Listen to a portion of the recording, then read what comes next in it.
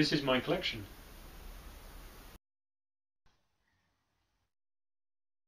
So these are my books. The first one, Mysterious World of Sherlock Holmes, it's like a big non-fiction book all about the character. It's got quite a good bit at the beginning about Arthur Conan Doyle as well. So big full colour, not really wonderfully well put together, but it's alright. The best thing about this one is, if I can just find it, these full colour illustrations taken at the 221B Baker Street in London, the Sherlock Holmes Museum.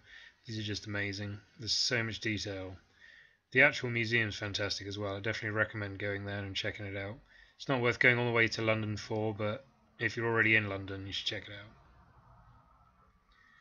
So these are my actual books again of the stories. This is the first one I got, which is the short stories collection.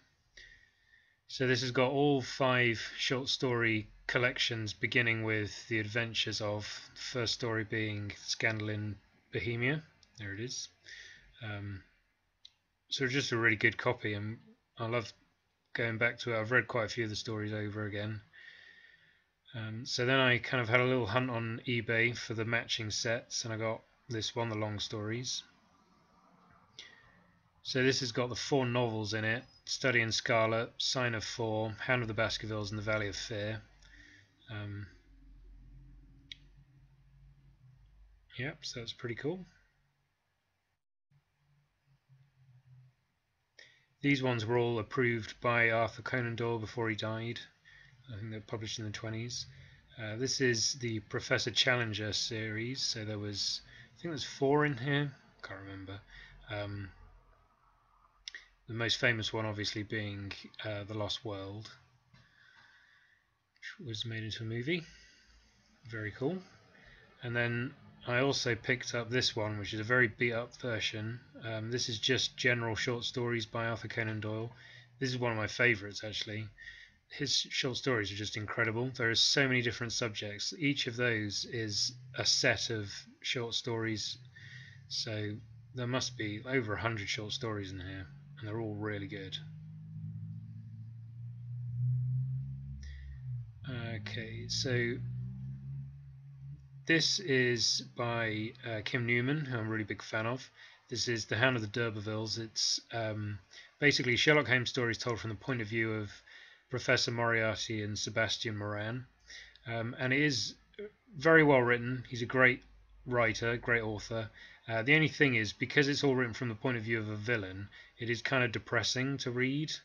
And here's some of the titles, hilariously mixed up versions of the classics. But yeah, it's definitely worth checking out. He's awesome. He is friends with Neil Gaiman, and he came up with the idea whilst Neil Gaiman was writing a crossover between Sherlock Holmes and Lovecraft. So they then went and got a load of other writers to do their own ones, and that's what this is. Most of them are rubbish, but Neil Gaiman's, which is the first one, Study in Emerald, is really, really good. So it's worth it for the first one, but I wouldn't recommend buying this volume. So this one I have a huge problem with. I think it's dreadful. It looks really good. It's a nice kind of looking little book, but the actual story is really anti-Conan Doyle. Why would anybody buy it if it's anti-Conan Doyle? If you don't like Conan Doyle, you're not going to buy a book about Hound of the Baskervilles. This is pretty cool. This is kind of like a little fake. It's supposed to be Moriarty's personal notebook journal thing, so it's full of these like diary entries and bits and pieces. It's mainly biographic about the writing of the stories, and it's also got some funny stuff in it. It looks good, but the actual writing isn't that great, so if you can find it cheap, I'd get it just for the look of it. Alright, this is amazing. This is the case notes of Sherlock Holmes. I got this from the Works for quite cheap.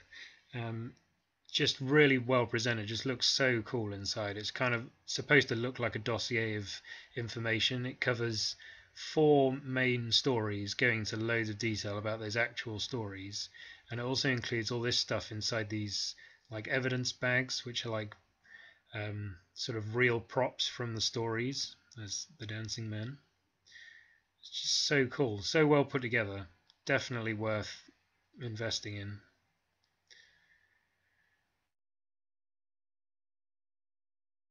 Um, this is weird. This is like a sort of, I got a Dracula one of these as well. It's a choose your own adventure kind of thing. I mean, well, no, it's not really that. It's basically it's a story from the point of view of Watson, and it's like a mystery, and you have to try and solve the case whilst Watson's trying to solve the case. So whenever he comes up with evidence, you get the evidence stuck inside the book, and you kind of come up with your own solution, and then at the very end, you can like try and solve it.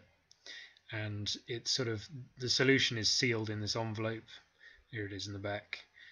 So then you can check out and see whether you got it right. The actual story's rubbish, unfortunately. It's a good idea though. Looks good. So this last one's a bit of a joke. This is my puzzle collection. So they're kind of like parlor game story puzzle things. It's like Twister word puzzles that you just sit around and tell your friend about. Some of them are really difficult though. Yeah, but it looks good. Yep. So these are my books. So in my DVDs, obviously, first off, I've got the classic 1939 Basil Rathbone TV series. For a lot of people, this was definitive Holmes. Personally, I'm not really a fan, even though this box set is amazing, because they make Watson a bumbling idiot, and I don't think that's true to the stories. But yeah, still a nice box set. So then I got one of my absolute all-time favourites, which is the Hammer Horror Hound of the Baskervilles from 1959 with Peter Cushing and Christopher Lee. Truly fantastic.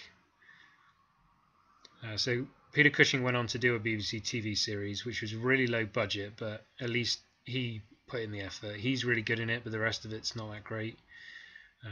And there's no need for them to have so many DVD discs in this box set. It's crazy. Could have fit it all on one disc.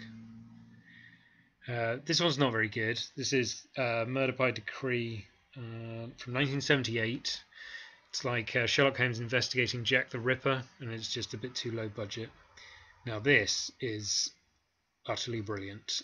Any self-respecting Sherlock Holmes fan should have a copy of this. This is the Jeremy Brett ITV TV series from the 80s. It's sometimes word for word, the stories, it's so close. It's absolutely amazing. It just really holds up. So definitely check that out if you haven't already, which I assume you have.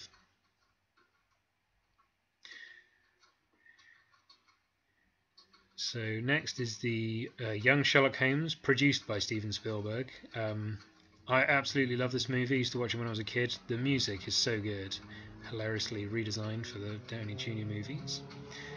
This is kind of weird. This is like a made-for-TV movies, two of them, starring Christopher Lee as Sherlock Holmes. Again, really low budget, unfortunately, but they give it a good job. Okay, so this next one is the best of all of my collection. This is Murder Rooms. So this is Joseph Bell and Conan Doyle investigating crimes in Edinburgh.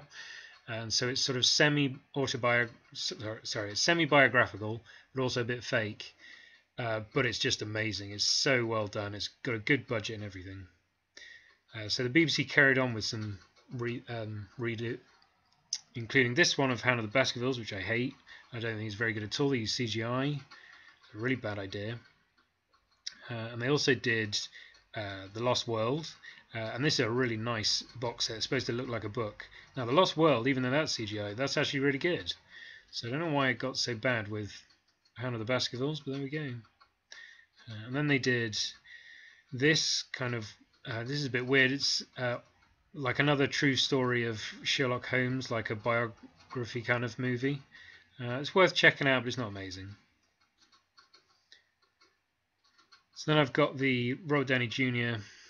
Blu-rays. It's kind of a cool lenticular cover and a steelbook for the second one. I really love these movies. I know some Holmes fans don't. I don't get it. I think it's bloody awesome. And then the Stephen Moffat Sherlock series. I've got this Blu-ray box set of season 1 and 2. I do not have season 3 because it was a pile of shit. So there we go.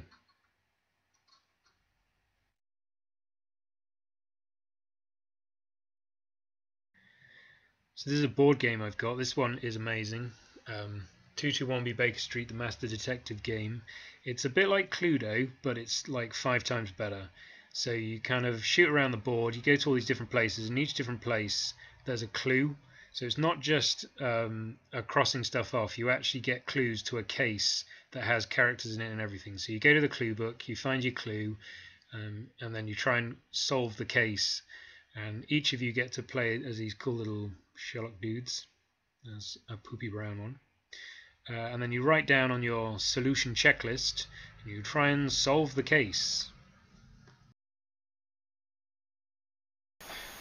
So the best bits of my Sherlock Holmes collection would be Murder Rooms, the BBC TV series. It's just so good. It's just, I can't tell you how good this is. If you can find a good copy of it, it's because it goes into the idea of Arthur Conan Doyle and his sort of biography, as well as the Sherlock Holmes kind of character.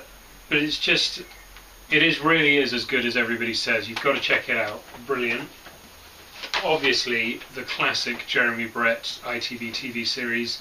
You know, a good box set that has all of them in. You can probably get a better looking one on Blu-ray now, but you should definitely have this. It is brilliant. And finally, this, which I really love.